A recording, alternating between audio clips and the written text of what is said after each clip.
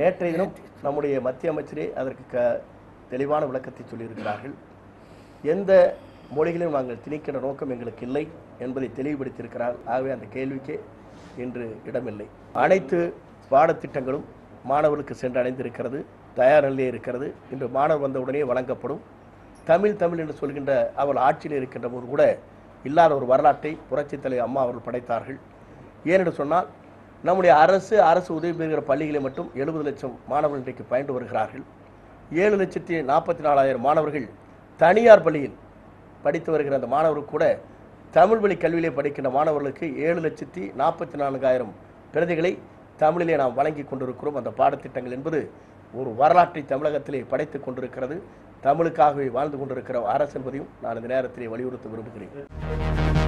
இது போன்ற முக்கிய செய்திகளை உடனுக்குடன் அறிந்து கொள்ள ஆதவன் யூடியூப் சேனலை சப்ஸ்கிரைப் செய்யுங்கள்.